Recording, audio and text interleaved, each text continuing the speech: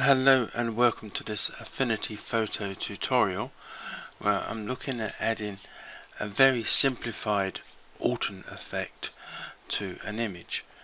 Now there are plenty of videos out there about adding sort of the Orton effect properly, but this is a very simplified version of it, and a very simplified version of description of the Orton effect is sort of making the image look a bit more sunnier and a bit blurrier. This sort of effect that I'm going to do is not as blurred as like the Orton effect would be, but it uses a filter which I've never seen used before, and this all came about from a video by Matt Donovan called Editing a Landscape in Affinity Photo. Now I think this is an official video by Serif, and basically this sort of the step that I'm going to show you is at the end of his video. Luckily he's edited the whole image and sort of put this on the end to give this sort of Orton type effect. So I just want to sort of concentrate on the end of his video, so you can use this either at the end of your editing or add it to a picture you've already edited. So this video is worth checking out, and I will include the link to this in the description for this video.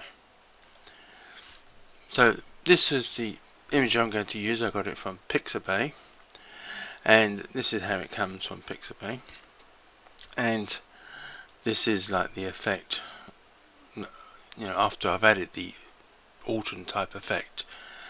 It's sort of subtle, it just makes the whole image a bit more sunnier and slightly blurred.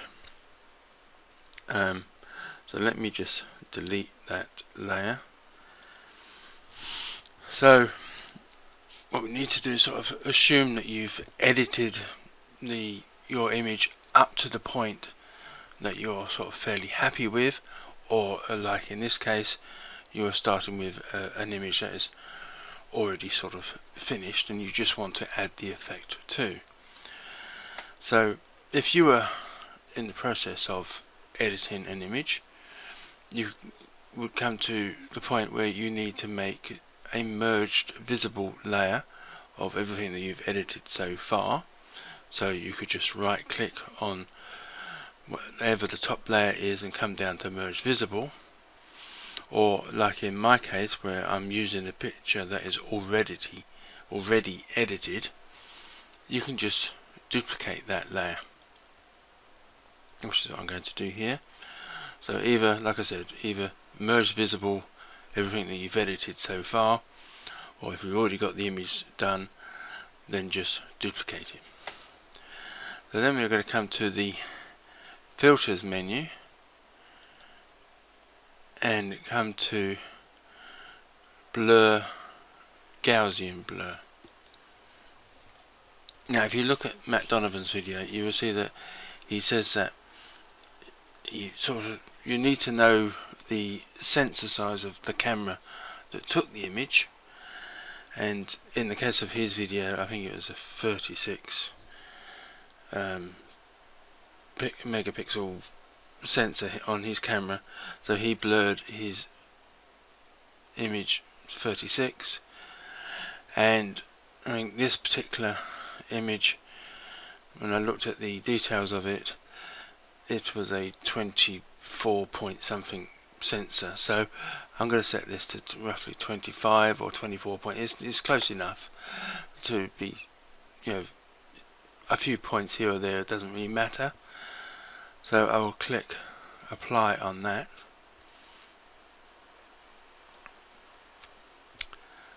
Then I will add a filter which I've never seen used in any other video, and this is why I wanted to look at this. You come to the filters menu and come to apply image.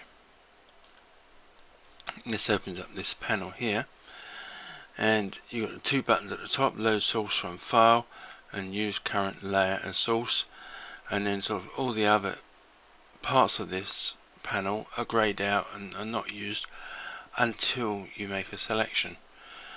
So I'm going to use current layer as source, and then you got these options which are now available. I'm not going to worry about using equations, just going to change the blend mode of this from normal to multiply, and then click apply, and this has made the image much darker and obviously very blurred.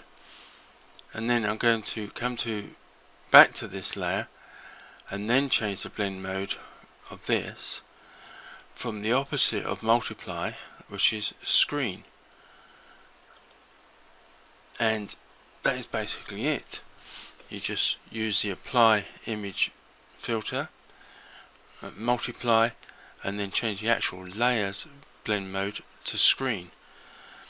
Now I quite like this as it is, set at 100% opacity, but in Matt Donovan's video he says it's best to go at about 30% if I remember correctly, but you could start at 0 and then just slowly raise that until you get that sort of glow that you like, and sort of the slight blurred effect that you like.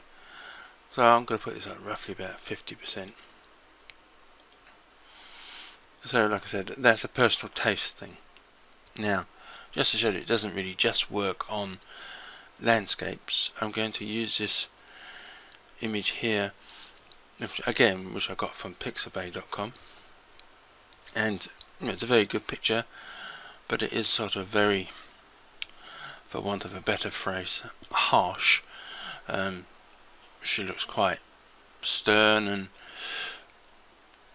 it's a very crisp and in focus image, so I just want to sort of knock that back a bit. So like before, I'm going to duplicate that layer, go up to filters, blur, Gaussian blur. Now this time I haven't checked out what the sensor size is of this image, so it's just guesswork here. I'm just going to lower it down a little bit just so it's not so out of focus, so about 18% roughly. Click apply, and then again back to filters, apply image, use current layer as source, set the blend mode to multiply, apply that, and then change the blend mode of the layer itself to screen. So, and then if I bring the opacity down to 0, that was like the image as it was, and then adding this effect will add a bit of glow to the overall glow to the image, but it is also softening her features. So if I bring this back up to 100 and then turn this on and off, that's the original, and that is the effect that has added a bit of softness to the image and just sort of toned down the harshness of her face, and in my view makes it look better, but that's just a personal taste of mine. So that's basically it. I am doing a written tutorial for this as well, and I will add a link to that in the description for this video. So basically that is it. Thank you for watching, and goodbye.